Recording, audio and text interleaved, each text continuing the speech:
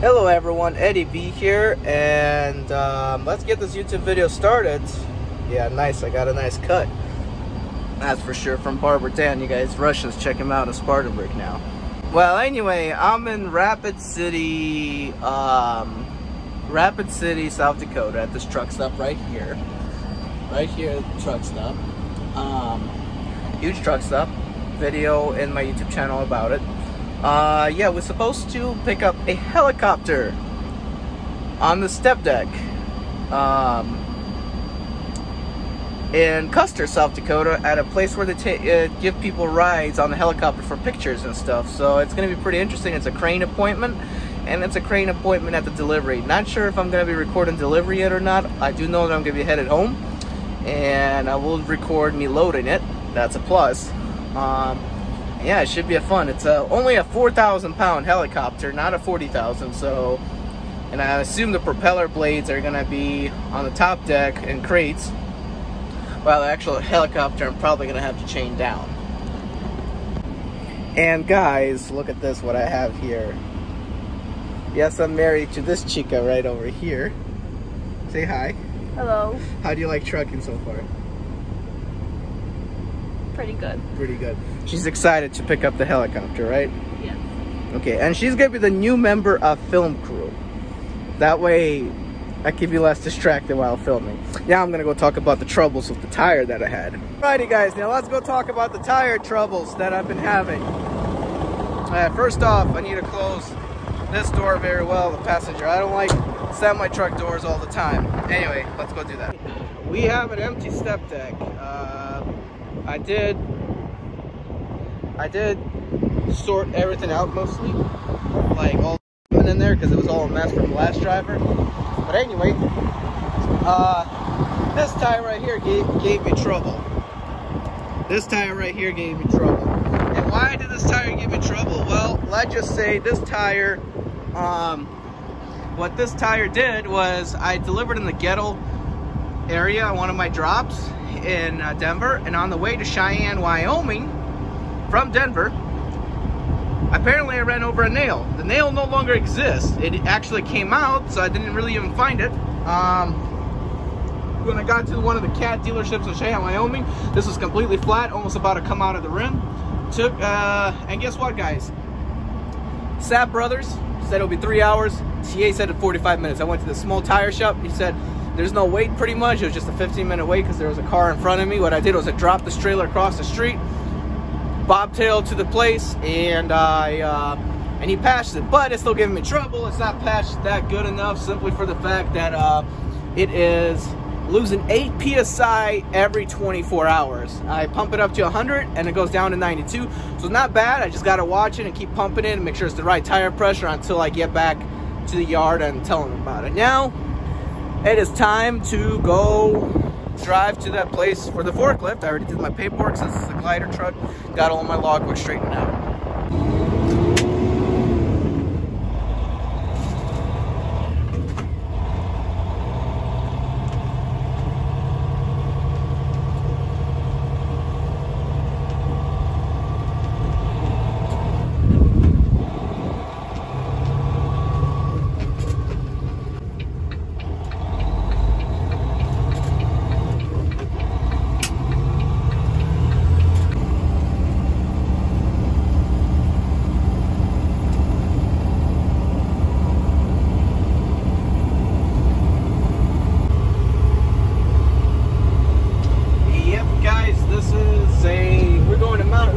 Basically to pick up this helicopter, so who knows, maybe we'll see the 4 presidents carved into the mile-an-hour. Basically we're dynamited out of the mountain. So right now we're just going up, you know. We got to the delivery, but the pickup, but on the way we had throttle response problems. Came to find out it wasn't wires, it's probably this fuel filter filled up with water because it was all the way to the top, losing making the truck lose power. So hopefully, once I get this thing changed, keep the camera rolling, I should be good to go. We will have everything going smooth again. Hopefully I don't need think it's this. It goes in like this. Go figure it out, yeah, Eddie. You want to move any of this stuff?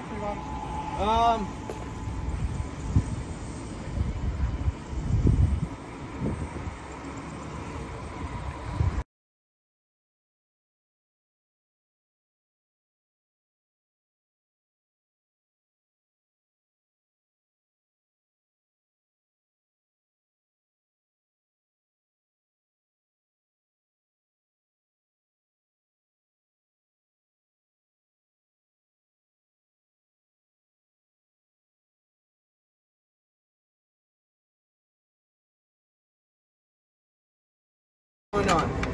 I kind of messed up a little because this is my first time changing a fuel filter. I know how to change one, but in concept, but not exactly where everything goes. The O-ring was supposed to go right over here, so I changed that. Now I'm gonna get a funnel actually and pour some of this diesel back in there. In this issue, if it's still gonna be causing the issue, yeah, sorry I messed that up again. But the seal wasn't on properly on this one. I didn't guide it on, so now I'm able to properly close it. All right, so I put this on. Moment of truth time to turn on the truck.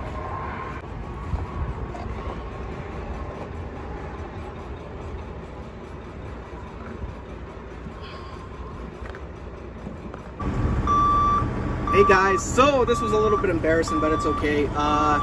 We're able to use jet fuel this time because jet fuel is a higher version of diesel fuel. We poured it in, and now we fired her up, and so far we'll have to see how she runs when it's on the road, but so far it's good. Now let's go do the time lapse of see how I'm strapping things down.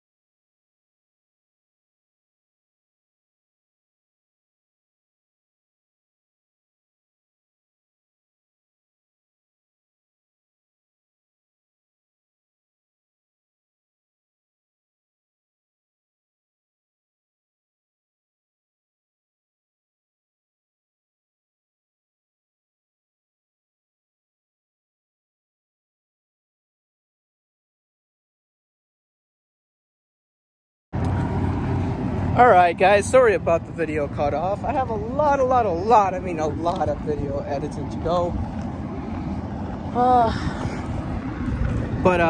Yeah, we've finished loading the helicopter. Time on to go ahead and deliver it and document the trip. And we fixed the fuel problem. Hopefully, there will be no more fuel problem. Here's this beauty at. Really nice. There she is. Alright guys, you can see a beautiful view. We're now headed to our delivery area, or the yard at least, and either I delivered or another driver delivers it, whatever. I usually deliver it because I'm the best. Also, if you look in the mirror, that's what the load looks like in the mirror. And yeah, now time to drive. And so far, the fuel system is doing good. I don't know, it's figured out, so hopefully no more of this is going to happen and we're good to go.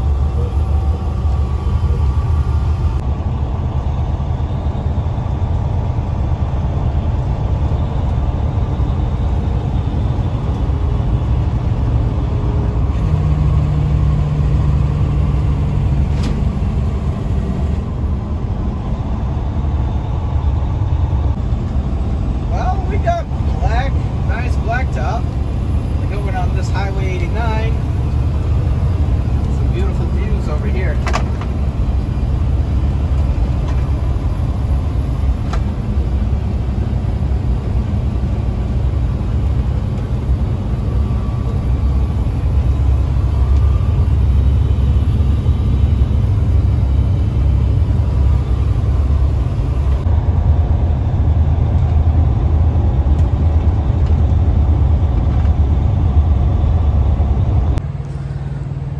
Alrighty guys, so we drove throughout the night, had some rest, and we made it to Lincoln, Nebraska. Load is fine. I'm gonna check, make sure all the straps are tight and everything, but from a visual standpoint, it does look fine and secure.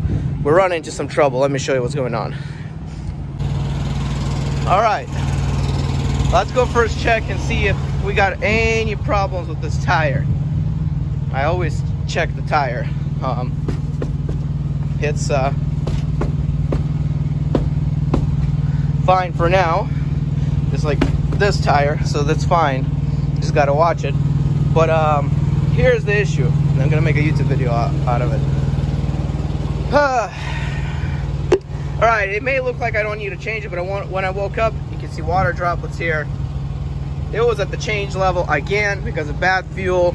So I went ahead and bought 2 more fuel filters just in case we need another one. And I bought a fuel additive that I'm gonna throw in the tanks.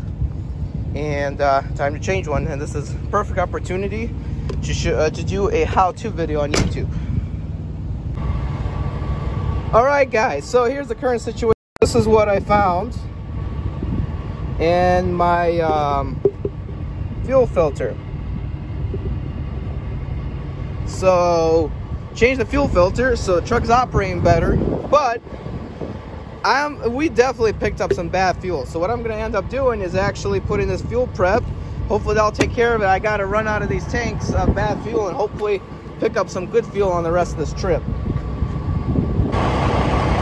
All right guys, so here's what happened. Decided to check my load, redo a few straps in St. Louis, and luckily, I'm glad I stopped because here's what happened. What happened was my blue line ripped off because it was too low against the drive shaft. So now, gloves didn't have what I needed, so I'm here at TA in Mount Vernon. And I bought myself this, a fitting, because a whole set of this cost $200, so I bought myself this and that. Gonna install it and be good to go and legal. Alrighty guys, got it fixed. It should be good to go.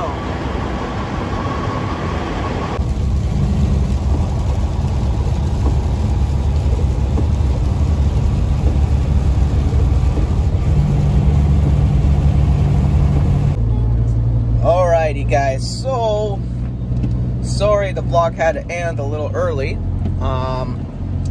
But yeah, finally no more issues that we got. I got the blue line fixed, made it safely to the yard, and now we are just ending. The load is going to be delivered. I'm gonna have to end it short there, and basically we are going to eat right now because we're hungry from our trip, even though it's exactly about 20 some hours after we finish the trip. But anyway, Eddie B signing off with Rachel B. Not canceled. Guys, I'm Eddie B. 2004 Turn right.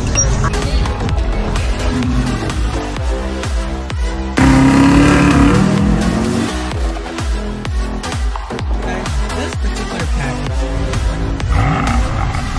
Driving a temp in the 6 Series.